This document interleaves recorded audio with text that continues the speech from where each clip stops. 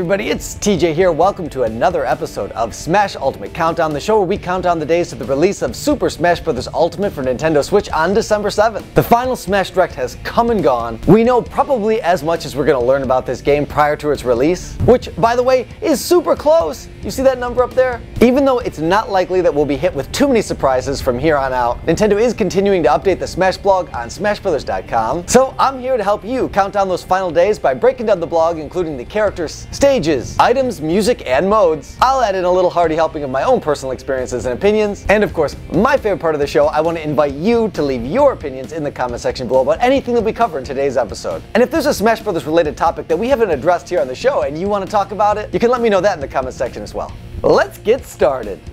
The first entry on the Smash blog for this week is a character highlight for the reigning video game champion of the world, Little Mac. Little Mac is not only one of my favorite Nintendo characters, he's just one of my favorite characters in general across all medium. Along with the original Legend of Zelda, Mike Tyson's Punch-Out is one of the first video games that I really developed a strong connection to. It was very easy for me as a little boy to identify with Little Mac. True to his name, he's very diminutive of stature, and he would boldly face off against these just monsters in the ring. I know it's a video game, but it had a really strong symbolic impression on my life. Little Mac was so small in proportion to the obstacles that he faced in the ring, but that didn't stop him. He just kept swinging and swinging and swinging until he finally overcame that obstacle, and then he moved on to an even more difficult challenge. Isn't that what life is like? It doesn't matter what is going on in your life. I'm talking to you and you and you. There is something in your life right now that is challenging you. You might look at that obstacle and think, how am I ever going to get past this? It might be a career issue, a financial issue, a relationship issue, family drama. You might be battling your own personal demons, but you get past that. You will get past that, only to walk headlong into the next challenge. But because you overcame the previous challenge in the last round, you're stronger, you're better, your skills are refined, and you are more prepared to be able to handle this next seemingly insurmountable challenge. But mark my words, you'll get past that one too. And Little Mac is a symbol of that. He's an icon of perseverance. Chances are you've probably gone toe-to-toe with Glass Joe, and even knowing nothing about the game, he's easy to topple. The first real challenge for me came in the form of King Hippo. He blocks everything, and he only has one weak spot, which is kind of one of the cool hallmarks of the Punch-Out series. Each opponent has their own tell, their own fighting pattern and style, and their own weakness. The thing is, some characters you can kind of fight around their weakness even if you couldn't identify it, but King Hippo, you had to get him only one way. And it didn't seem like I could ever beat him. And then when I finally figured out the trick and beat him, I felt like I'd beat the whole game, only to walk right into a whole host of other really challenging fighters. The next real hurdle for me became Bald Bull. I must have fought Bald Bull a million times until I accidentally figured out that if you sucker punch him in the gut while he's going for his bull charge, it's like an instant KO. But a lot of those little things in Punch-Out you had to figure out. And then you overcome him and you think, the world is your oyster, nothing can stop me now. Until you come toe-to-toe with Mike Tyson. The man is a real-life boxing phenom. I follow the world of competitive sports, and watching Mike Tyson fight. In his prime, at the time when this game came out, there really wasn't a fighter like Iron Mike before or since. And Mike Tyson's Punch-Out is kind of like a time capsule to permanently preserve that time in sports history in our memory. I fought Mike Tyson a million bajillion times, and I eventually did beat him, although I will admit, I made liberal and frequent use of save states. When Little Mac was first announced as a new challenger for Smash Bros. For Wii U and 3DS, I think I turned a literal backflip. Alongside Link, this kid was my hero. And for the first time in my personal Smash history, I was actually torn between which character I thought I might main. Turns out that wound up being a moot point once Nintendo announced I could play as the Mii fighter. The only character cooler than Link and Little Mac is me! So without a doubt, Nintendo allowing me to play as myself definitely took away from time I would have dedicated to developing a good game with Little Mac. And in all honesty, there is really no excuse for Little Mac not appearing in every version of Smash. He's Nintendo's only first-party fighting game character. He absolutely should have been in Smash 64. But Mr. Sakurai made up for it by giving us this amazing version of the character based on his Wii outing, which I just think is a tremendous game. I loved the original Punch-Out, not so much Super Punch-Out. I don't know, the feeling was just a little bit different. Don't get me wrong, it's still a great game, but I think Punch-Out for Wii is the best of the three. It takes everything that I love and remember about the original one and just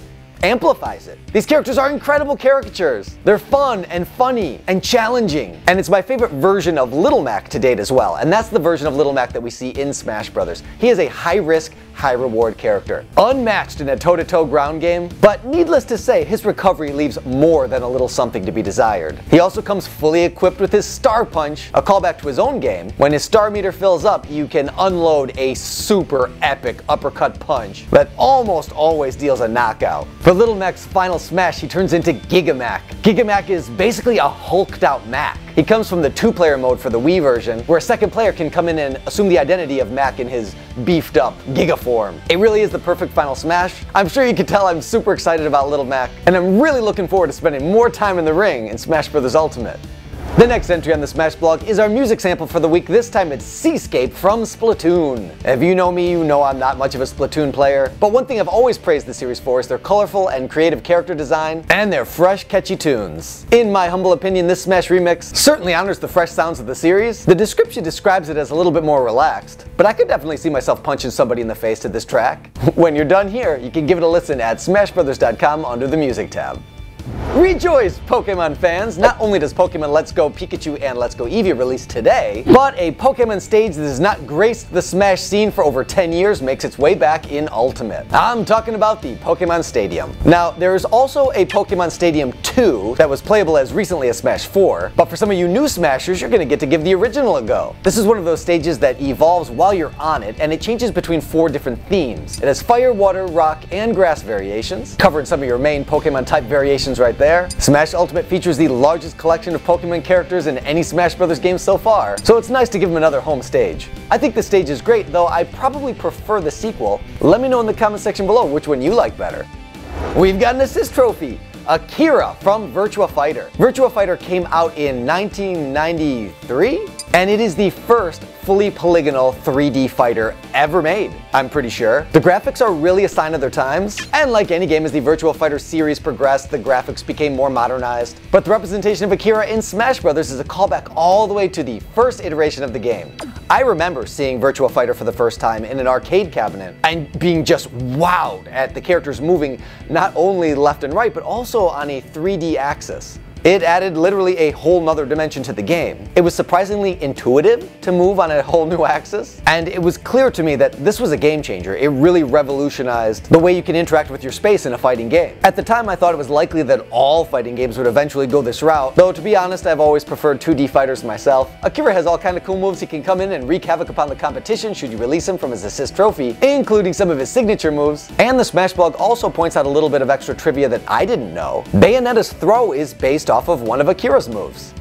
Next up, we get another look at Spirits mode. Every week I get more and more excited about Spirits. For this entry, they're highlighting the primary Spirits type triangle. We've got 4 different types: Attack, Shield, and Grab. Attack has an advantage over Grab, Grab has an advantage over Shield, and Shield has an advantage over Attack. That's kind of how the weapons triangle works. I'm sure you know that by now. And then there's Neutral, which does not enjoy any particular advantage, but also does not suffer from any weaknesses. So not only do you have these cool new tools in your arsenal to boost your character in any one of these directions, you also need to consider equipping spirits that are powerful against your opponent's spirits. This is like your basic rock, paper, scissors mechanic, and generally this always works against me because I find a type that I like and I just stick with it. So I'm just gonna load all my characters up with attack spirits. There, now you all know how to beat me. Do you know at this point what spirit type lends itself best to your playstyle? What's next on the Smash blog but another character overview? We've got a Kirby character on our hands. My favorite Kirby character, in fact, Meta Knight. Now, I don't want to spoil anything for you, but if you've ever seen behind Meta Knight's mask, he actually looks a lot like Kirby. He's basically a blue-looking Kirby. So part of the appeal to me is that you have this dichotomy of 2 characters that are remarkably similar, and where Kirby leans into his cuteness, Meta Knight really plays against it. I love how his design makes the most out of a menacing beach ball, essentially. His sword is sweet, his mask is haunting, his draconic wings and armor are awesome. He's pretty much the baddest dude in the whole Kirby universe if you ask me. He's so bad, in fact, in Smash Bros. Brawl he got straight up banned from competition. Maybe his recovery was a little too epic. That said, recovery is still one of the principal attributes of this character. All of his moves are centered around recovery. This character's got a whole lot of style, and while it's unfortunate that he can't be used in competition for some of the previous Smash games, it does raise a pretty interesting topic of discussion where Smash Bros. Is concerned, and that is post-game balancing. Nintendo is famous for delivering some of the most polished final products of all gaming companies out there. But even then, until you really dig into the metagame, it's hard to see if there are any glaring flaws or omissions, or if some characters are accidentally OP.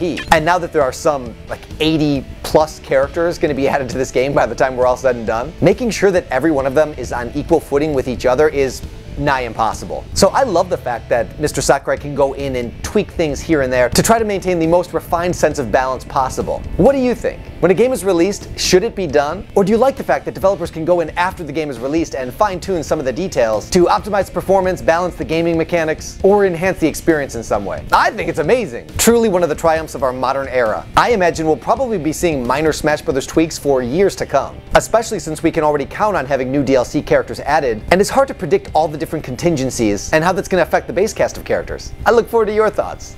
And then the last thing I want to mention is Nintendo releasing a new trailer for the game. I can honestly say this is one of the most exciting trailers I've ever seen in my entire life. You know that big banner that they've been promoting the game with since E3, where they keep adding characters as characters were announced? Well, now the banner is complete, save for Piranha Plant and any other DLC characters. So this commercial's angle is essentially taking us inside this picture so we can see all the action that's going on in the game. When I first watched it, I was just so enthralled that I didn't really notice the fact that it had no musical score. The sound design is on point, but by not adding music, Nintendo basically gave all the creative types on the internet an all-access pass to go hog wild, adding their own musical interpretation to this commercial. And what a rabbit hole that was for me. I spent, I think, a few hours watching every different version I could of this, and I don't know how this is, but every single song works with this trailer. Nintendo Wire's own amiibo Jason did a version with Mortal Kombat. I'm a big Mortal Kombat fan, obviously I'm a big Smash fan, so that crossover has a lot of appeal to me personally. There's two more I really want to highlight. My first favorite comes from the legendary rock band Queen, using the track Don't Stop Me Now. I grew up on Queen's greatest hits, and there are so many lyrics that literally translate to what is happening on the screen that I can't help but believe that the editor of this commercial was listening to this track while he was cutting it. That's how good it matches. Another one I want to call your attention to is from Tiny Tim, living in the sunlight, loving in the moonlight. His high falsetto and warbling vibrato is just so incongruous with all the fighting that's going on in the commercial that it's poetic. It's poetic. I love it. So if you have both Smash fever and a little bit of time to burn, go check these out. They're everywhere and they're awesome.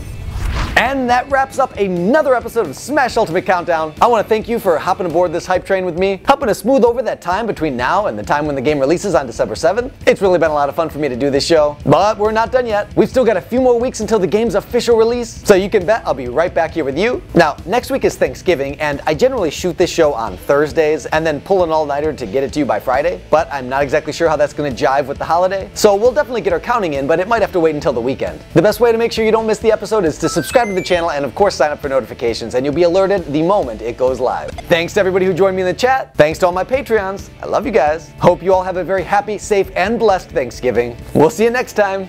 Thanks for playing.